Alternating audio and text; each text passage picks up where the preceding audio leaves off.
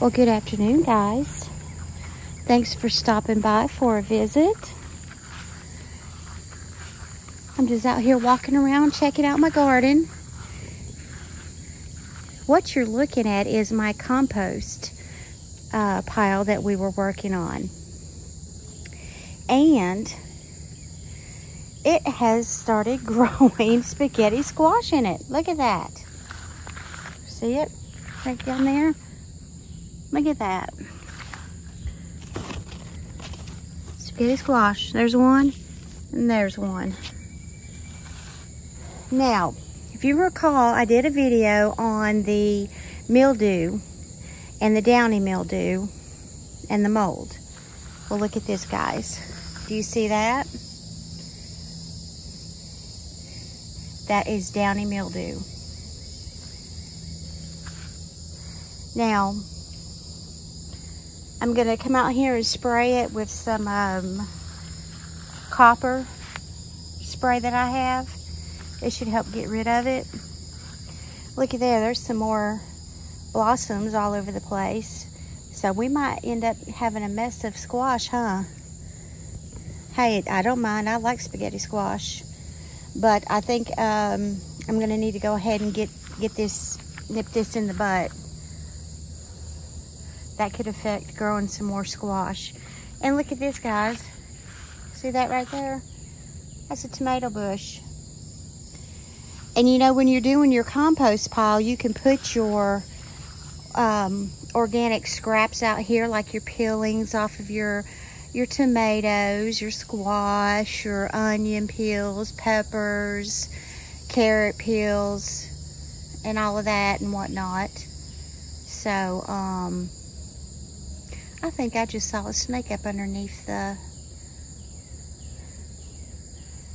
shed over there. Oh my goodness. I don't like snakes. Anyhow, getting back to this compost pile. All of this stuff right here is growing because, like I said, we put all of our scraps over here in it. Our grass clippings and everything. And then, look at this. And we just turn it with the pitchfork, but it starts growing stuff.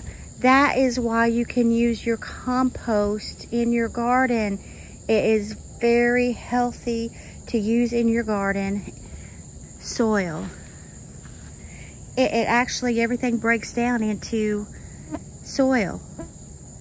It composts. So, there you have it. See, the leaves over here on this side, they look pretty good. But over there, yeah, they've got that downy mildew on it. So, we're going to have to nip that in the butt. I had a whole bunch of wild black raspberries, or blackberries growing over in here. All of the deer and the wildlife have just completely eaten everything. But that's okay, because I am not wading in that mess over there to pick them and then get bit by a snake. We've seen one too many snakes this year. This girl don't do snakes. No thank you.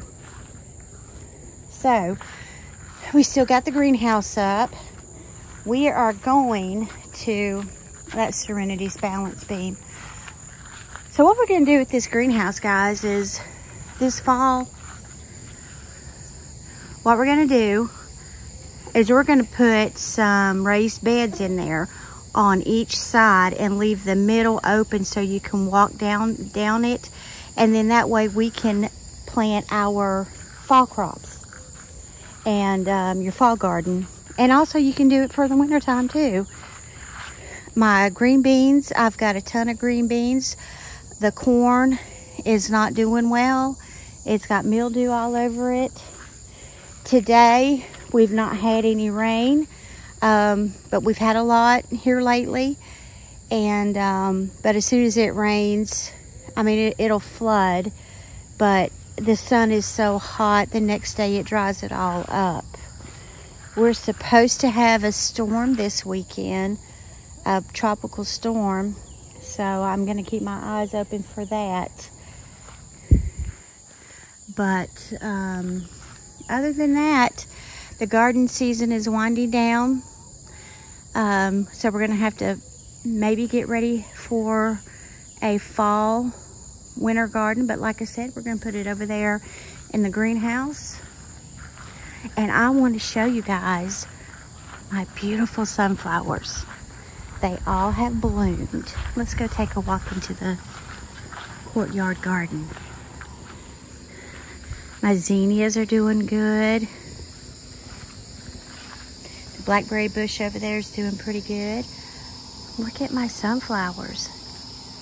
Isn't that beautiful? Go up here and take a look real quick at them. That one's a little droopy. There's one, and I don't know if you can see all of them.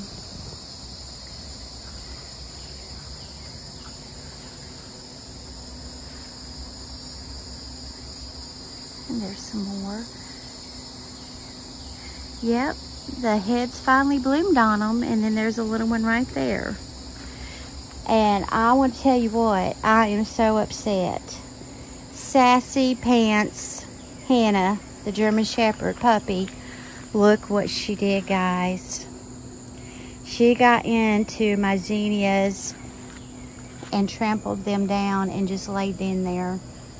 So what I did is I just went through and kind of clipped the flowers that didn't get destroyed, and I just made me a bouquet and put it in the house. She trampled all of this flower box. I still have some zinnias left, thank God. You know I love my zinnias. And my rose bush finally has come back.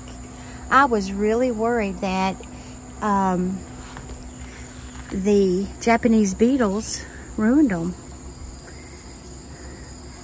You can see where they ate the leaves and everything. And I'm so disappointed. The Japanese beetle, these things right here, the traps, they work for a little while, but I mean, they don't take care of all of them. So there's some more of my zinnias. Those are real pretty. Those are orange. And so, you know, I cleared out the cucumbers right here, and I left some that was not destroyed that had the blight. So we're getting some new growth and some new blossoms, and we're getting some more cucumbers. They're starting to develop. So I think what I did by clearing out all of the stuff that was damaged, I think it helped it. So, but yeah, Sassy Pants Hannah got into my flower bed and trampled it down. I'm glad that she didn't destroy all of them. I love my flowers. I really do. But I am just tickled to death about my sunflowers. They are so beautiful. I've got one down here that's trying to fall. I'm gonna have to tie it back up. But I've got a couple. Let's see, that one right there, the head on it hasn't bloomed. And I think I got another one over, where is it? Over there, that hasn't bloomed. But what's gonna happen is after these start drying out, they get big enough, I'm gonna harvest the seeds. How about that? So today, what I did is I came over here and I picked some more of my herbs. I have so many herbs. I mean, I cut them back and dry them out, and then they just keep growing. Like this Thai basil right here, I cut all of that back and dried every bit of it, and look, it's growing right back. There is some more over there. This right here is the Italian oregano. And my lavender, I picked a lot of the lavender today, and I'm drying it, and I'm gonna make some essential oils. And when I get ready to do that, I'll do a video, and y'all can follow along on how to do that. I still got some more lavender over there. This right here with the big leaves, that's the echinacea. It's growing really good. And we've got some more Italian oregano, some more mint. I cut all of that back and dried all of that out. So I've got a lot of herbs that I dried, and I'm able to put up to use for teas or just for cooking. And another thing that I have over here, you can't really see it because the lavender is taking it up. But you see this right here? That's thyme. Thyme or thyme. That is a really good herb. It has a lot of antibacterial properties to it. And you can make a really good cleaner or hand sanitizer out of that. So the tomatoes are pretty much dying down. You know, I still got some that haven't turned yet. A couple of the bushes are still producing. So, and pretty much the cherry tomatoes have got some blooms on them. They're still coming along pretty good. You can see those are that are green, they haven't turned yet. So, all in all, you know, the mold or that downy mildew, it did destroy a lot of the stuff out in the garden. But all in all, it was not a loss. I was still able to harvest a lot of stuff. Look at my strawberries, they're still coming along. So, my ferns are doing good. My marigolds are coming up. So this is some kind of willow tree right here. But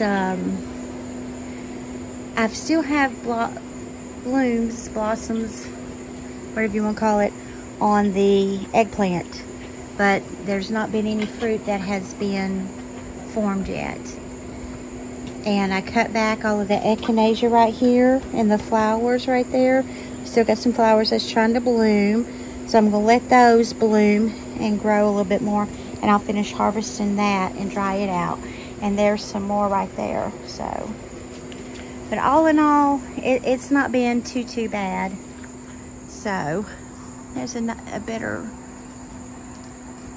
thing of the sunflowers. I was real happy about that. So, but all in all, like I said, it hasn't been a loss. I was just talking about you, Hannah. Sassy Pants Hannah. What are you doing? Huh? Alright, well, I'm going to go out back and sit with Miss Serenity so she can swim in her pool.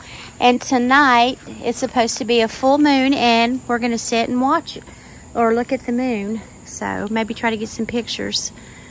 So, alright guys, thank you for watching. And don't forget to like, share, and subscribe, and bang the notification bell. And I'll see you next time in the countryside. There's a better view of my sunflowers. Aren't they beautiful?